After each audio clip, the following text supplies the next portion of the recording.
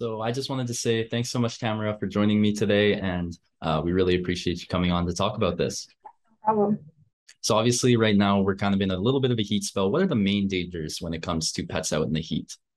Yeah, so definitely a few dangers. In our small animals, biggest thing we worry about are things like heat stroke. A lot of people are getting out and about, going camping this time of year, trying to enjoy the heat, and they're most commonly bringing their pets with them at this time of year as well, so they can get out and enjoy it too. And so, a few things that we do have to be pretty worried about in these guys, especially dogs and cats that are potentially predisposed to not managing this heat very well. We always worry about them getting heat exhaustion or heat stroke. Just like humans, they can definitely get overheated and dehydrated potentially from spending too much time out there. And so that's something we got to watch pretty closely. A couple other things that we got to watch for as well. And funny enough, when you guys contacted us, we are just actually putting some news out there ourselves on our Facebook page about blue-green algae. There's some blooms going on right now, and we actually had our first couple cases of blue-green affecting cattle as well as some small animals too. So that's another thing that we're having to watch pretty closely with this heat causing those blooms.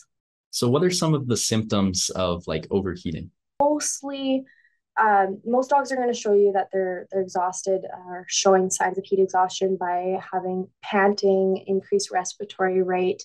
A lot of dogs will salivate excessively as well.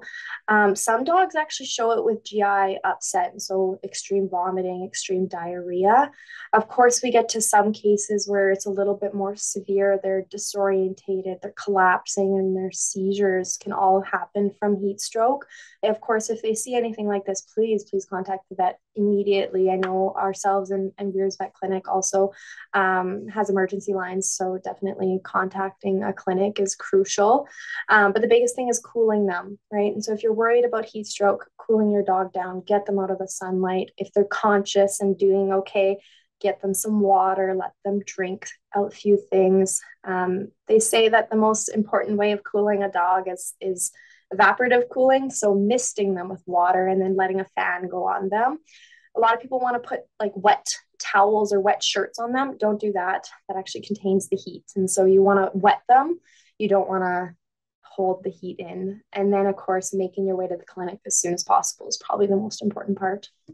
Thanks so much for coming on here and joining me to talk about this. I really appreciate it, and have a wonderful rest of your day. Yeah, absolutely. It's no problem at all. I'm glad we were able to have a quick meeting here. And yeah, hopefully this helps a few people out.